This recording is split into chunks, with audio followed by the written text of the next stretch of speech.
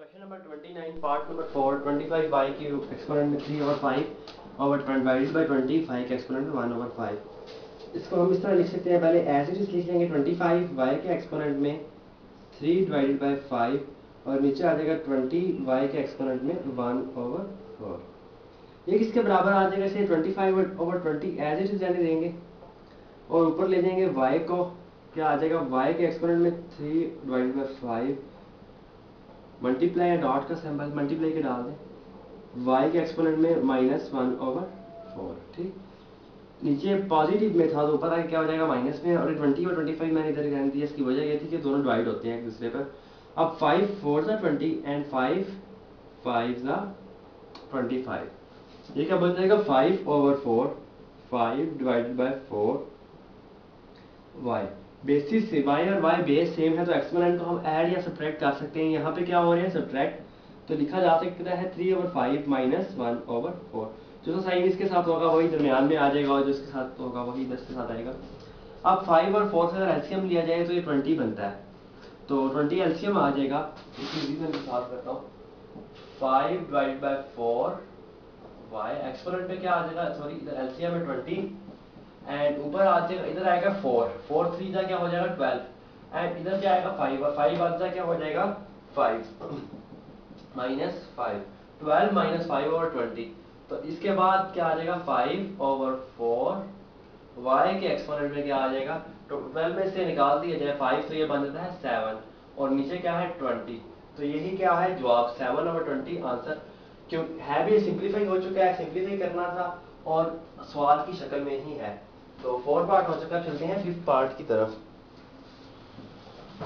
5th part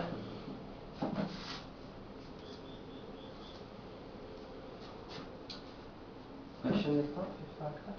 5th part है x cube y। बस इसमें दो बेसिस आ रही हैं, एक x और एक y की base. x cube y square divided by, divide का सिंबल मतलब बटे का सिंबल, x की एक्सपोनेंट में y 4 over 3, x के एक्सपोनेंट में 4 over 3 और y के एक्सपोनेंट में 3 over 5, 3 डिवाइडेड बाय 5। ठीक, अब क्या सबसे पहले इसको एज इट इज लिख लें, इक्वल का सिंबल डाल लें। ये किसके बराबर आ जाएगा? x cube y square divided by किसके बराबर आ गया? x 4/3 y के एक्सपोनेंट में 3 over 5। ठीक, अब इनको सबको एक लाइन में लिख लेंगे। इसको ऊपर लेके जाके नेगेटिव, पॉजिटिव है तो ऊपर जाके नेगेटिव कर देंगे। क्या आ जाएगा? x की क्यूब मल्टीप्लाई बाय, अगर मैं इसको नेक्स्ट स्टेप में कर लेता हूं, मल्टीप्लाई बाय x के एक्सपोनेंट में -4 over 3 मल्टीप्लाई बाय y के एक्सपोनेंट में -3 over 5। ये दोनों ऊपर एक्सपोनेंट्स पॉजिटिव थे तो डिनोमिनेटर में जाके क्या हो जाएंगे? नेगेटिव। एक लाइन में आ गए।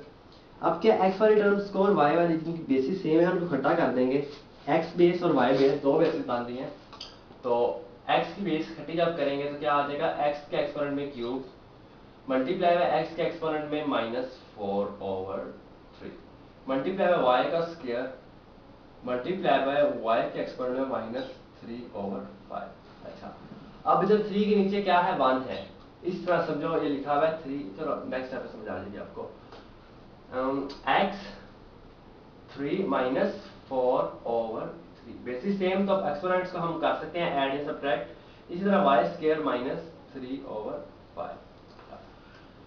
अब इसे मजीद किस तरह सॉल्व किया जा सकता है? एलसीएम लेना है, 3 के नीचे भी 1 और 2 के नीचे भी 1, तो 3 और 1 का अगर एलसीएम लिया जाए तो ये बन जाएगा 3। तो क्या आ जाएगा? 3 x के एक्सपोनेंट में 3 3 9 9 4 over 3।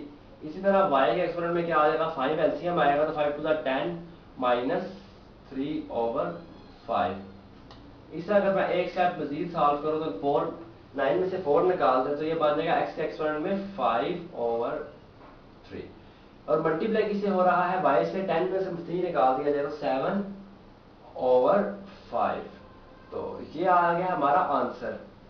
Question number 5 29 part number 5 भी हल हो चुका है। अब 29 पार्ट नंबर 6 की तरफ चलते हैं।